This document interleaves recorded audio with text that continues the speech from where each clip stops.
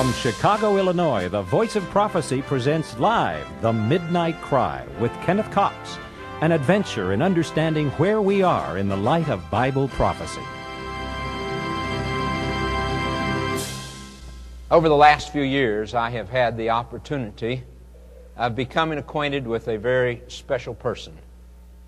This individual is one that, as I have become acquainted with him, I really have become very much aware of his sincerity, of his love for the Lord Jesus Christ, and an individual that's willing to lay it all down for Jesus Christ.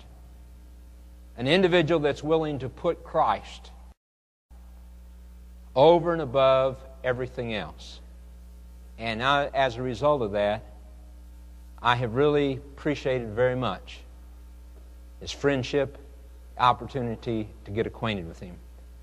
This individual has written 10 number one hits. When he gave his heart to the Lord, he decided that he would just concentrate on songs that would uplift humanity and Jesus Christ. Tonight he's going to sing a song that he's written himself. It's entitled, Lord, Help Me Slow Down This Life of Mine. Ladies and gentlemen, I'd like for you to welcome Mr. Roy Drusky of the Grand Ole Opry.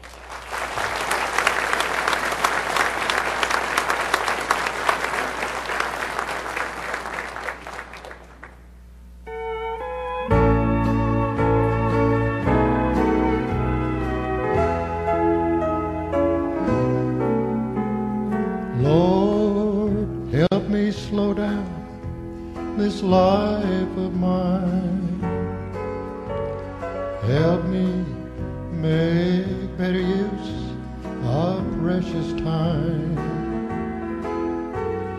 Let me taste the grapes, but make me tend the vine. Lord, help me slow down this life of mine. Help me find my purpose in this world today, and help me help a stranger who's lost along the way. If someone really needs me, make me take the time. Lord, help me slow down this life of mine. Lord, help me slow down this life of mine. Help me make better use of precious time. Let me taste the grapes, but make me tend the vine. Lord, help me slow down this life of mine.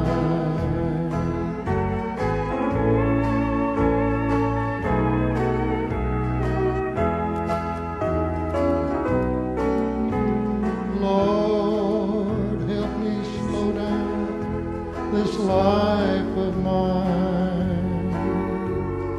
Help me make better use of precious time.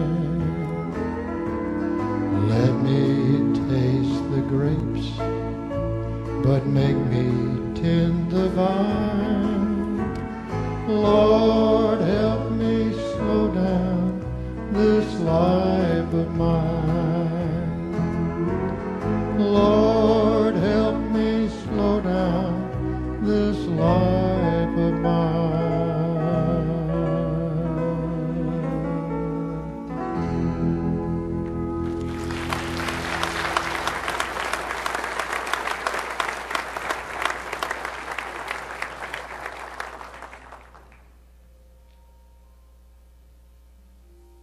Our Heavenly Father,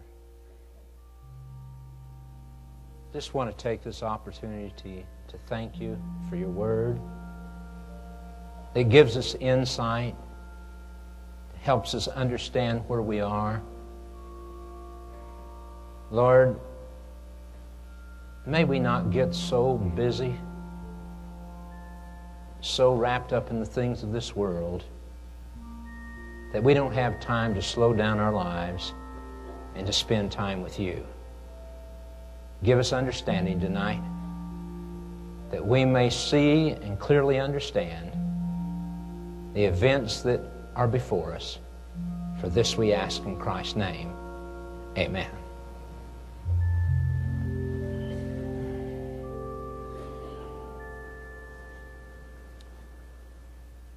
A lot of individuals thought that something dramatic, something unbelievable was going to take place. It's going to happen at the close of 2000. As Pastor Melashenko mentioned, Y2K, they thought this was sure to bring an end, bring catastrophe, many things would happen, that it would usher in a millennium. Other people said, no, really, the millennium doesn't really begin until 2001. And so there's a lot of people saying, no, it really doesn't start until 2001.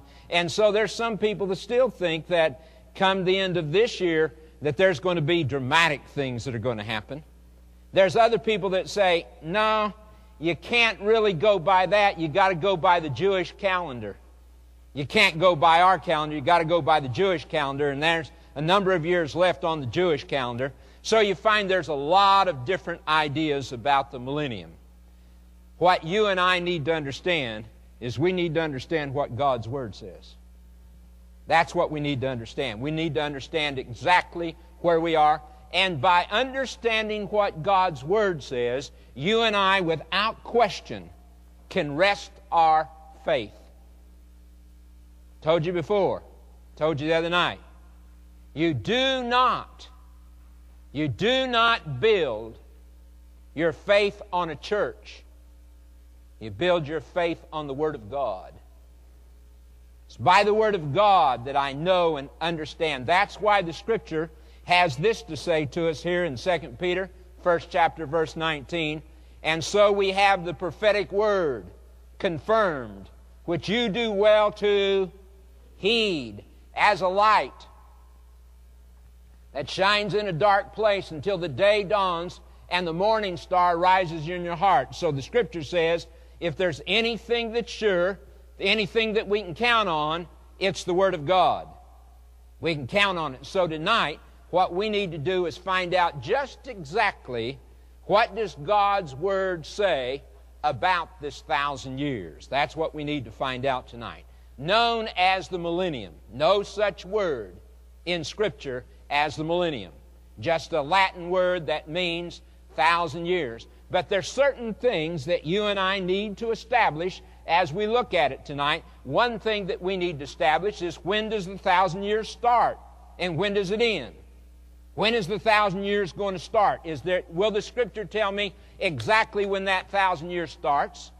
Will it tell me when that 1,000 years is going to come to an end? I was visiting with a lady, and we were talking about this 1,000 years, and she told me, she said, oh, we already lived during that 1,000 years. And I said, you mean the 1,000 years has already started? And she said, that's right. And I said, well, my Bible tells me that the devil is chained during that 1,000 years. And she said, oh, that's right. He's chained up. And I said, if it is, he's on a rubber chain, because he gets around to me quite often. You know. So what you and I need to know is, when does that 1,000 years start? When does it end? We need to understand what's happening during that 1,000 years. Why does God say there's 1,000 years? What's going to go on during that 1,000 years? We need to establish tonight, where are the righteous going to be? Where are all the saints going to be during this 1,000 years? Where are the wicked going to be during the 1,000 years? Those are things that we simply need to establish in understanding what the Bible says about the 1,000 years. So with that, let's take a look at Revelation, the 20th chapter, that mentions the 1,000 years, and we're going to read several verses, see what God's Word has to say about it. Revelation 20, verse 1. Then I saw an angel coming down from heaven, having the key to the bottomless pit and a great chain in his hand. He laid hold of the dragon, that serpent of old, who is the devil and Satan, and bound him for 1,000 years. And he cast him into a bottomless pit, shut him up, set a seal on him, so that he should deceive the nations no more till the 1,000 years were finished. And I saw thrones, and they that sat on them, and judgment was committed to them. Then I saw the souls of those who had been beheaded for their witness to Jesus, for the word of God, who had not worshipped the beast or his image, had not received his mark on their foreheads or on their hands, and they lived and reigned with Christ for 1,000 years. So here it talks about 1,000 years. It tells us that the devil's going to be bound during that 1,000 years, that the saints are going to live and reign for 1,000 years, and that judgment was committed to them. Now, here in Revelation 20, verse 6, it tells us where this 1,000 years starts. So watch carefully. Blessed and holy is he who has part in the first resurrection. Over such the second death has no power, but they shall be priests of God and of Christ, and shall reign with him 1,000 years. So it tells us very clearly that this 1,000 years is going to begin with a resurrection. That is how the millennium, or the 1,000 years, is going to start, is with the resurrection. Blessed and holy is he that hath part in the first resurrection. So it tells us that the 1,000 years begins with the first resurrection, and that it will end, this 1,000 years will come to an end also with the resurrection. Now let's take a look at the Scripture and watch as it puts it together for us. 1 Thessalonians 4, verse 16. The Lord himself will descend from heaven with a shout, with the voice of an archangel, and with the trumpet of God, and the dead in Christ will rise first. That's the first resurrection. The dead in Christ will rise first. That's the first resurrection. Then if we take a look at Revelation 20, verse 5, it says, but the rest of the dead did not live again until the 1,000 years were finished. Now, if I have all the righteous being resurrected in the first resurrection, and it says, but the rest of the dead did not live again until the 1,000 years were finished, then that has to be the second resurrection, or it is referred to in Scripture as the resurrection of condemnation. You with me? Follow me? Let's look at another text that puts it all together for us. John 5:28. Do not marvel at this, for the hour is coming in which all who are in their graves will hear his voice and come forth, those who have done good to the resurrection of life. That's the first resurrection. All those that have done good to the resurrection of life. Watch as it continues. And those who have done evil to the resurrection of condemnation. That is the second resurrection. Those two resurrections are separated by 1,000 years. Okay? That's simply what the Scripture tells us about these 1,000 years. So what we need to do now is we need to find out what happens at the beginning. What are the events that all take place here at the beginning? Well, to begin with, Jesus is going to come. Right? Has to come, because that's what causes the resurrection of the righteous. So Jesus has to come back, as it says here in 1 Thessalonians 4:16. For the Lord himself will descend from heaven with a shout, with the voice of the archangel, and with the trump of God, and the dead in Christ will rise first. So all those people down through the ages who have accepted Jesus Christ as their personal Savior, they have looked forward to the day when he's going to come back. They're going to be resurrected from the grave. They're going to come up out of the grave. Scripture describes it with these words. Behold, I tell you a mystery. We shall not all sleep, but we shall all be changed in a moment, in the twinkling of an eye, at the last trumpet. For the trumpet will sound, and the dead will be raised incorruptible, and we shall be changed. So all those people that have died in the hope of Christ, accepting Him as their Savior, those people are going to come out of the grave immortal, changed in a moment, in the twinkling of an eye. They will put on immortality. For this corruptible must put on incorruption, and this mortal must put on immortality. Marvelous promise. So when Jesus comes, He calls all those that have died in faith from the grave. They come out of that grave immortal. Never, never, never, friend, to die. Just think. Scripture says that when they come forth the grave, there won't be any more sorrow. There won't be any more pain. There won't be any more sickness. There won't be any more death.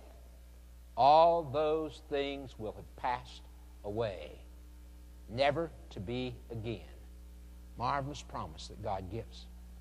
Also, it tells us that with Jesus coming and the resurrection of the righteous, it tells us that something's going to happen to the people who are living on the earth. Those that are living on the earth when Jesus comes, the Scripture says that they're going to be caught up with those people who have been resurrected to meet the Lord in the air. So they're going to have the privilege of seeing Jesus as He comes in the clouds of heaven, and it says this is what will happen to them. 1 Thessalonians 4:17, then we who are alive and remain shall be caught up together with them in the clouds to meet the Lord in the air. So all those people who are alive, waiting for Jesus to come, they're going to see Him come in the clouds of heaven, and in a moment, they're going to be changed. Just like that, their bodies are going to be changed. They'll become immortal, and with those that have been resurrected, they will be caught up in the air to meet the Lord. Marvelous promise to each one of you. Let me tell you, I don't care tonight. I don't care where you've been. I don't care what you've done. The Lord Jesus Christ promises to you that you can have that privilege of being among those that will see Jesus come, or among those that will be resurrected from the grave. You can have that privilege by accepting Him. That's a promise that He gives to every one of you here tonight. What about those people that are living, the wicked, that are living when Jesus comes? The wicked that are dead, what? They're not disturbed, because it says the rest of the dead lived not again until the 1,000 years were finished. So they're not bothered. When Jesus comes and He shouts and His words roll through this earth like peals of thunder, and all the dead in Jesus Christ that are in their grave, they hear that voice and they come out. The wicked don't hear that. They don't hear it. They're not disturbed. But the Scripture tells us about the wicked that are living here on the earth, what will happen to them. 2 Thessalonians 1:7, and to give you who are troubled rest with us when the Lord Jesus is revealed from heaven with His mighty angels. So this is talking about the coming of Jesus. In flaming fire. I mean, it says when He comes back, He's going to be revealed in flaming fire, taking vengeance on those who do not know God and on those who do not obey the gospel of our Lord Jesus Christ. So it says when He comes back, He's going to come back in flaming fire, taking vengeance on those that have not served Him, have not accepted Him, have not followed Him. In fact, the Bible goes on and describes it with these words, these shall be punished with everlasting destruction from the presence of the Lord and from the glory of His power. So it says they will be destroyed. It tells us how they're going to react. Here in Revelation, the 19th chapter, the 6th chapter, in verse 14, it describes it with these words. Then the sky receded as a scroll when it is rolled up, and every mountain and island removed out of its place. And the kings of the earth and the great men and the rich men and the commanders and the mighty men, every slave and every free man hid themselves in the caves and in the rocks of the mountains, and said to the mountains, the rocks, fall on us. Hide us from the face of him who sits on the throne and from the wrath of the Lamb. For the great day of his wrath is come. Who is able to stand? Now, I run on to some people that tell me that when Jesus comes, people aren't going to know it. They say that the righteous are going to kind of be just whisked out of here, and the wicked are going to look around and say, where did everybody go? Dear friends, let me ask you something. If mountains start moving and islands start disappearing and the heavens split and rolls back like a scroll, do you think you'll know something's going on? I think I would. I think I would know that something was taking place.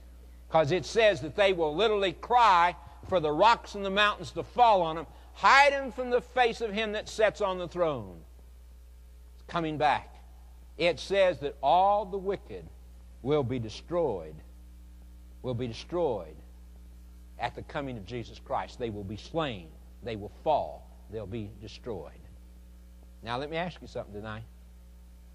If when Jesus comes, and all the righteous that are dead are resurrected, and all the righteous that are living are caught up with him and caught up into the air and taken to heaven, and all the wicked who are dead are not disturbed, and the wicked that are living are slain, then let me ask you, who's left? Nobody. Listen to the scripture. Revelation 20, verse 10. The devil who deceived them was cast into a lake of fire and brimstone. Then I saw an angel coming down from heaven, having the key to the bottomless pit, a great chain in his hand. And he laid hold of the dragon, the serpent of old, who is the devil and Satan, and bound him for 1,000 years. So it says that bound the devil for 1,000 years. Now, it said he had a great chain in his hand. And he bound the devil for 1,000 years. Do you think a chain would hold the devil? Huh? Well, I can read to you where Christ and the disciples went over the shore of the Gadarenes, and it talked about these two men come running out of the tombs. The scripture says they had been bound with chains and had broken them asunder. Now, if chains won't hold a man, they certainly wouldn't hold the devil, would they? So what does it mean when he said he had a great chain in his hand and he bound the devil for 1,000 years? Well, have you ever had somebody come over to your house and said, go to town with me? And you'd say, well, I really would like to, but I'm tied down. What did you mean? Well, you meant circumstances didn't permit you to go. The circumstances have bound the devil. That's what's bounding. The righteous are in heaven. The wicked are dead. The devil is bound for 1,000 years. That's what happens here. So 5 events take place at the beginning of the 1,000 years. These are the 5 events. 1, second coming of Jesus. That's going to happen. Jesus is going to come. With the coming of Jesus, all the righteous dead are going to be resurrected. Okay? Thirdly, all the righteous living are going to be translated and taken to heaven. 4, the wicked living are going to be slain. And 5, the devil is going to be bound. Bound for 1,000 years. Now, what's going to happen here on earth? What's going to take place during this 1,000 years? And why are the righteous going to spend 1,000 years up in heaven? Well, let's look and see what the scripture has to tell us. Satan is bound for 1,000 years. God gives him 1,000 years to think over all the sin, all the crime, all the degradation, and all the things that he has done as part of his punishment. 1,000 years to think over what he has done. What's the earth like? What's the condition of the earth during this 1,000 years? Behold, Isaiah 24:1, behold, the Lord makes the earth empty and makes it waste, distorts its surface, and scatters abroad its inhabitants. It says the Lord is going to make this earth empty. Righteous are in heaven, wicked are dead. The earth is empty. All right, distorts its surface, The land shall be entirely emptied and utterly plundered, for the Lord has spoken this word. So it says the whole land is going to be absolutely empty. There won't be anybody here. The devil is given that as part of his punishment. In fact, this is what it says will happen to the wicked. Jeremiah 25:33. And at that day the slain of the Lord shall be from one end of the earth even unto the other end of the earth. They shall not be lamented or gathered or buried. They shall become refuge on the ground. So it says that the coming of Jesus, that He will come as a consuming fire. It says the wicked will fall to the ground. They won't be gathered. They won't be lamented. They won't be buried. Fall right there. That's what's going to happen to them. The earth is going to be desolate during this 1,000 years. Now, if the wicked are dead, they don't know anything, what are the righteous going to be doing? And why would they spend 1,000 years up in heaven? What's the purpose of this? Well, Revelation 20, verse 6 gives you an idea. Watch. But they shall be priests of God and of Christ, and shall reign with Him 1,000 years. So it says the righteous are going to go to heaven. They're going to live and reign with Him there for 1,000 years. What are they going to be doing during that 1,000 years? Verse 4, the 20th chapter says, And I saw thrones, and they sat on them, and judgment was committed to them. The righteous during that 1,000 years are going to be given what? Judgment. When are the righteous given judgment, folks? Come on.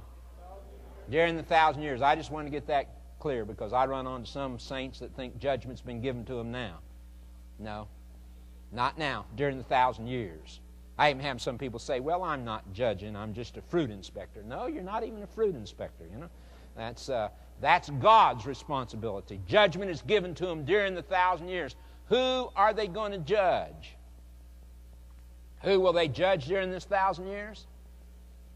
1 Corinthians 6:2. Do you not know that the saints will judge the world? Okay? Do you not know that we shall judge angels? Okay, so it says they're going to judge the world, that will even judge angels. Why is judgment going to be given to the righteous? Have you ever thought about that? You ever given any thought to that? Well, let's say you get to heaven and you look around and somebody you knew who you thought was a Christian is not there. What are you going to do? You're going to go through eternity saying, wonder where John is. Strange. I thought he would have been here. I wonder why John didn't make it. Oh, I better keep my mouth shut. Better not say anything. Strange that John didn't make it.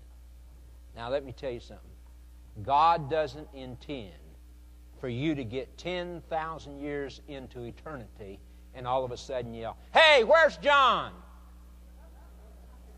No, that's not going to happen. So God is going to open up the books.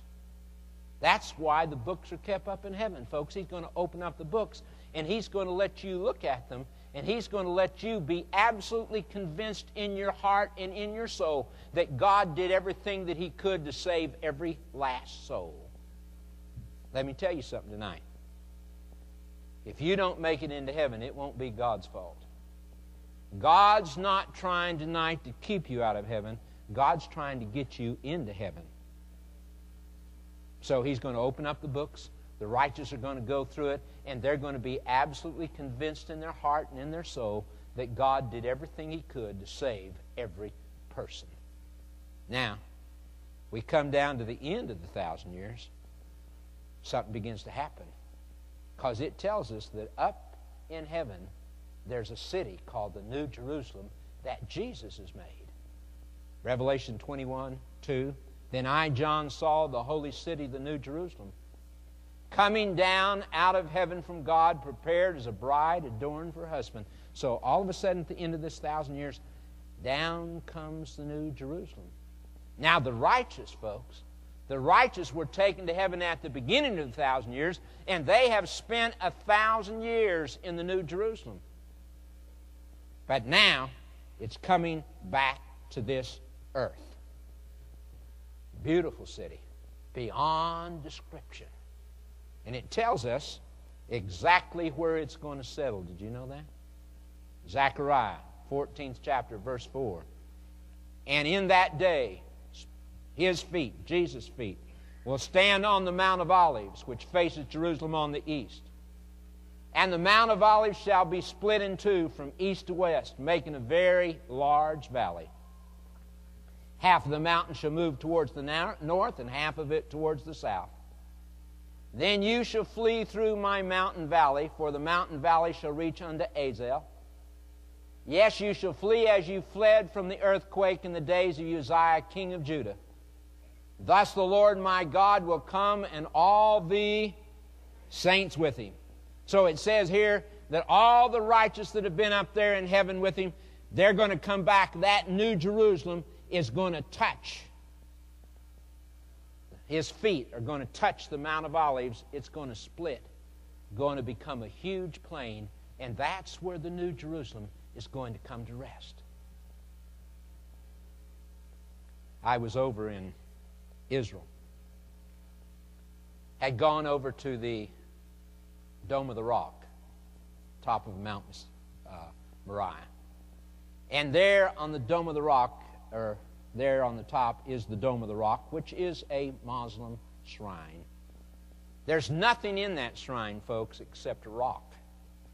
That rock is very, very, how should I say, sacred in a sense to Jews and to Muslims and to Christians. You see, they believe that it was upon that rock that Abraham was going to offer Isaac. The Muslim believes it was on that rock that Abraham was going to offer Ishmael. The Christians believe it's on that rock where Abraham was going to offer Isaac.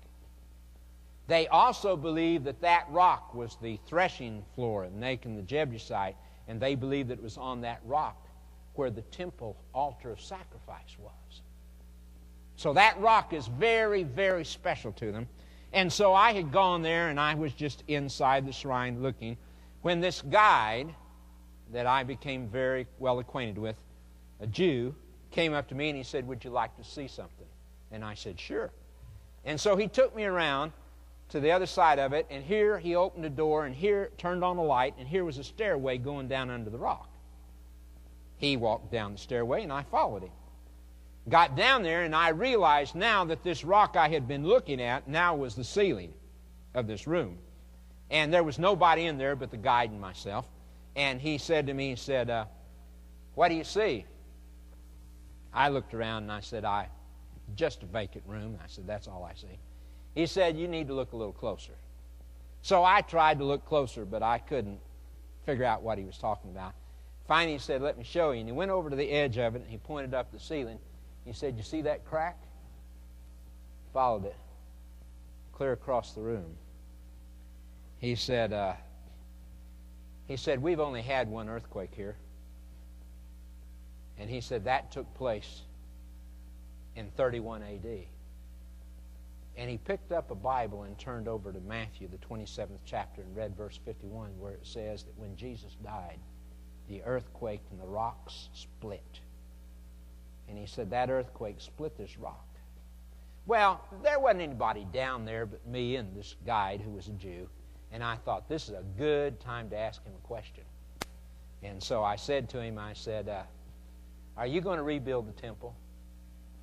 "Oh," he said, "absolutely." And I said, "I don't understand." I said, "Next to Mecca, this is probably the most sacred spot to the Muslim. All you and I would have to do is do one thing to this to deface it or destroy it, and we'd be in trouble. We'd be in the biggest war you've ever seen." He said, "Oh, we aren't going to do that." Then he picked up his Bible, and turned over to Zechariah that I just read to you, to the 14th chapter. And he read that text to me that we just read, see? And he said, the Messiah's coming back. His feet are going to touch the Mount of Olives. He said, you see that crack? He said, that didn't just crack that rock.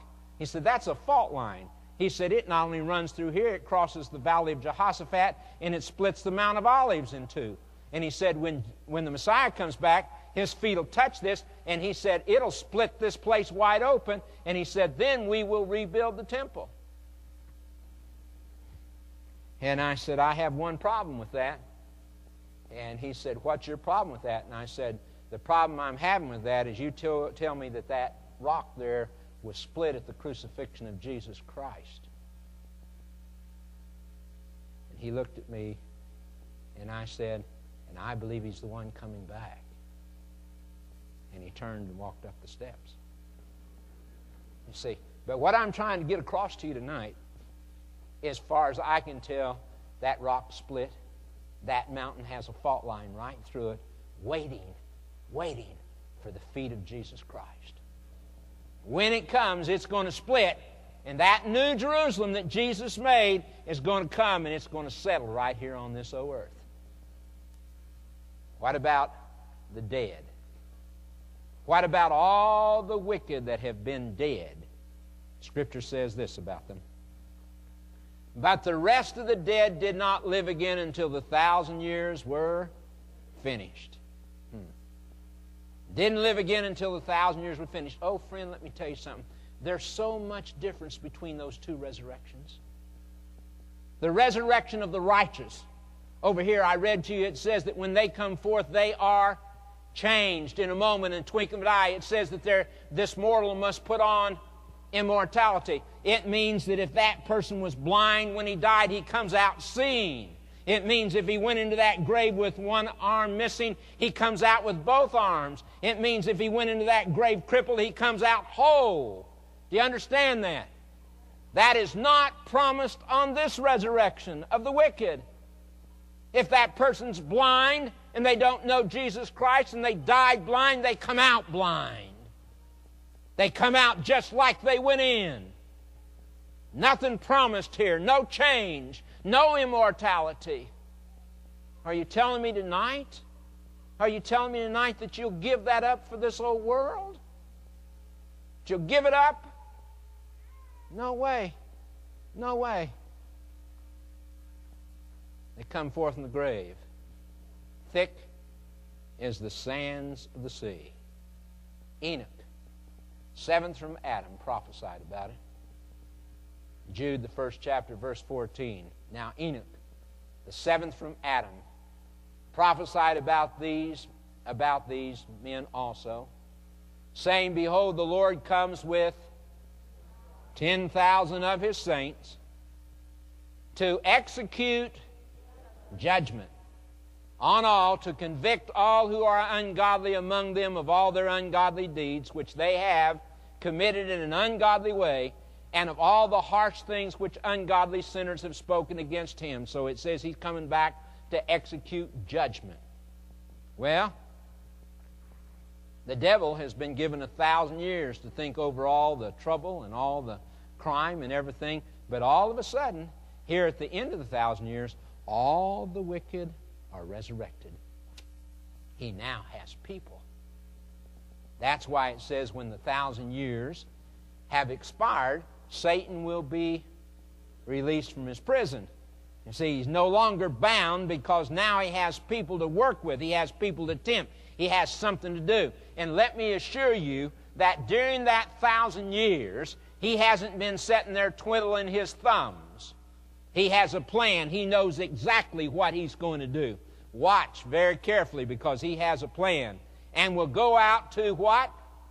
Deceive the nations which are in the four corners of the earth, Gog and Magog, to gather them together to battle, whose number is as the sands of the sea. So it says that he goes out to deceive all the wicked, and he gathers them. They're as thick as the sands of the sea. And it says here in Revelation 20, verse 9, and they went up on the breadth of the earth and surrounded the camp of the saints, the beloved city. and fire came down from God out of heaven and devoured them. Now, why? Why would that happen? Why don't the wicked just go over on the other side of the earth and say, we'll stay over here and let the righteous stay over there, and we won't bother them, and maybe they won't bother us? Why go up and surround the city and try to take it? Why do that? The devil has a master plan. You see, when they came forth from the grave, the wicked, they're not immortal. They're mortal. They're subject to death. Back when God created man in the Garden of Eden, He put something in the Garden of Eden called the tree of life. Listen to what it says here, Genesis 3:22. Then the Lord God said, Behold, man has become like one of us to know good and evil. Now lest he put out his hand and take also of the tree of life and eat and, come on, live forever. Therefore the Lord God sent him out of the Garden of Eden to till the ground from which he was taken. He said, lest man take, he put an angel there, put an angel guarding the tree. So he drove out the man, and he placed cherubim at the east of the Garden of Eden, and a flaming sword which turned every way to guard the way of the tree of life. So God made it impossible for man to eat of the tree of life. You know where the tree of life is now? It's in the New Jerusalem. And at the end of the 1,000 years, the New Jerusalem comes back to this earth. Revelation 22:2. And in the middle of the street, on either side of the river, was the tree of life, which bore 12 fruits, each tree yielding its fruit every month. The leaves of the tree were for the healing of the nation. The devil convinces the wicked that if they can just storm the city, get inside and eat of the tree of life, they'll live, they'll not die. So they go up, great masses of humanity, and they surround the New Jerusalem. This is where the Scripture says that the great white throne judgment takes place. You think tonight, all of a sudden, right there, this particular moment in history or in time, right there, inside the New Jerusalem, are all the righteous that have ever lived. Outside the city are all the wicked that have ever lived. So standing there before God now is all mankind. And all of a sudden God is lifted up and the great white throne judgment takes place. Then I saw a great white throne, and him who sat on it, from whose face the earth and the heavens fled away, and there was found no place for them. Here they stand, all mankind. And I saw the dead, small and great, standing before God, and the books were open. And another book was opened, which is the book of life, and the dead were judged according to their works. So, dear friend, tonight, if your name is in the book of life, at this point, if your name's in the book of life, Jesus has already pleaded your case up in heaven, and you have been marked as having eternal life. They read through the books. If you have given your heart to Jesus Christ, Christ has stood up and said, Father, I plead my blood in behalf of this person. Give them life eternal. And you have come forth from the grave immortal, as the Scripture says. The wicked, by the things which were written in the books, they were judged. The wicked get up off their knees and they try to take the city. And they went up on the breadth of the earth, surrounded the camp of the saints, the beloved city. Fire came down from God out of heaven and devoured them. The wicked go up, they surround the city. Fire rained down out of heaven, devours them. That New Jerusalem will ride those flames just like the ark rode the flood. Because it says that this old earth of ours will be burned. It says death and Hades were cast into the lake of fire. This is the second death. You see, if you know Jesus Christ tonight as your personal Savior, if you've given your heart to Him, then you will only die once. You may not die at all if you live long enough to see Jesus come. But if you don't, you will only die once. But if you don't accept Jesus Christ, you'll die twice. Because you will be resurrected in the second resurrection, and you will be destroyed at the end. You will die twice. It offers to you tonight life in Jesus Christ. This old earth that you and I have lived in, referred to as being burnt like a lake of fire, and anyone not found written in the book of life was cast into the lake of fire. And the Bible describes this old earth and its condition, because it talks about it here in 2 Peter 3, verse 12, looking for and hastening the coming of the day of God, because of which the heavens will be dissolved, being on fire, and the elements will melt with fervent heat. Nevertheless, we, according to our promise, look for new heavens and a new earth in which righteousness dwells. So the old earth is going to be burned, and then when it's through burning, the Lord Jesus Christ is going to make it brand new. And so the Bible tells you and I that there are things that are waiting for the righteous, that you and I have a new world to look forward to. Oh, how marvelously it will be. Listen, this is what it tells us about it.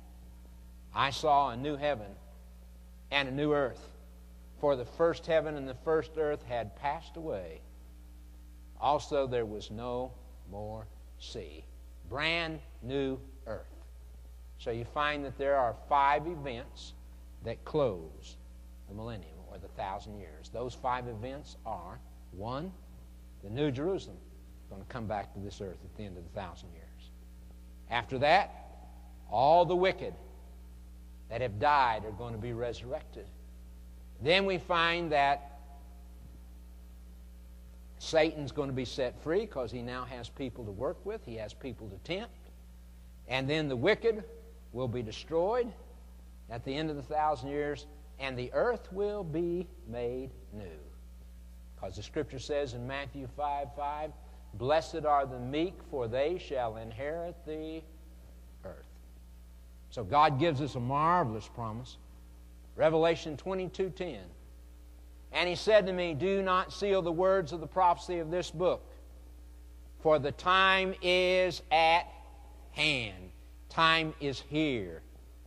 As a boy, as I've mentioned to you, I was born here, lived here until I was 9 years of age. My parents told me of an incident that happened here in Chicago. There was a salesman from out of town that had come here to Chicago. Evidently it had a busy day, and he checked into a hotel down on the Loop. Went to bed tired, but about 2 in the morning he was shaken out of sleep by the sound of a siren. Jumped up to realize that the hotel he was in was on fire.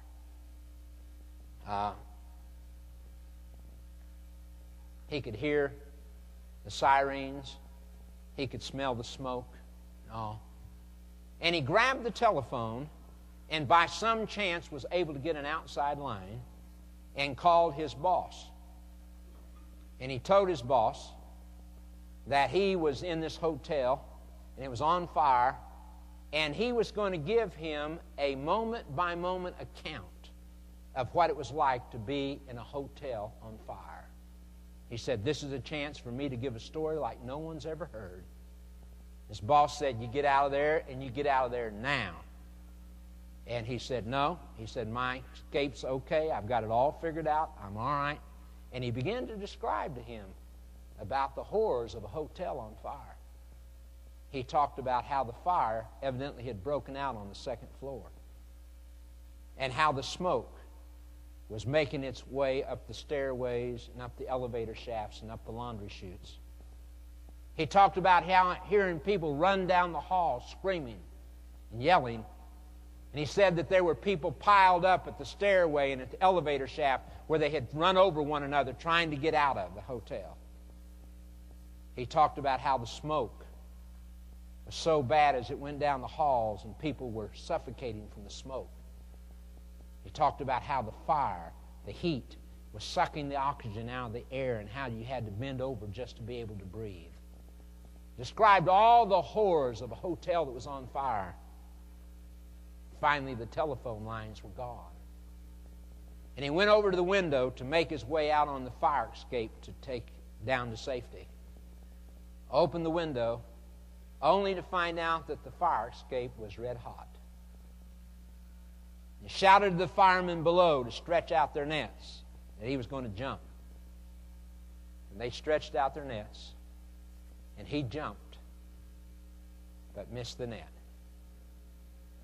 Dear friend, let me tell you something. I run on a lot of people that think they're going to hang on to this whole world to the last moment, and then they're going to jump. I have people say, oh, not right now. Let me tell you something. The Bible says today is the day. There's going to be people going to say, oh, the summer's ended, the harvest is past. We're not saved. Tonight, Jesus is inviting you. Accept Him as your Savior. Give your heart to Him. Prepare for His coming, as Maddie sings. Years have come and years have gone since Jesus went away, leaving us this promise that He'd come again someday.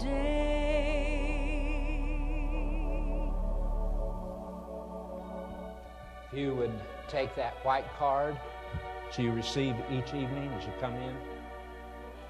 If you don't have one, would you please hold up your hand? Our ushers will give you one. We'd like everybody to have one. 3 questions I'd like for you to look at with me tonight. First question says, I realize we're approaching the second coming of Christ. Dear friend, if you've been with me from night to night and we've gone down through the prophecies and you've seen how we've moved right down to the end of time, certainly in your heart tonight, you should believe that we're living at the time of Christ's return. Put a check by number 1. Second question says, I'd like to accept Christ as my Savior. Tonight, if you do not know Jesus Christ as your personal Savior, I'd like to invite you to accept Him, just to reach out in faith tonight and accept Him as your personal Savior. Put a check by number 2 on that card. And the third question says, following Christ's command, I'd like to be baptized. If you have given your heart to Jesus Christ and you need to follow Him in baptism, check that card. If you'd like to be rebaptized, check that card. Take that step, following Him in baptism. Put your name, your address on it. Fill it out as Maddie sings. What if this would be the year that Jesus comes, the year that we've been waiting for so long? We wouldn't have much time to get our loved ones won if this would be the year that Jesus comes.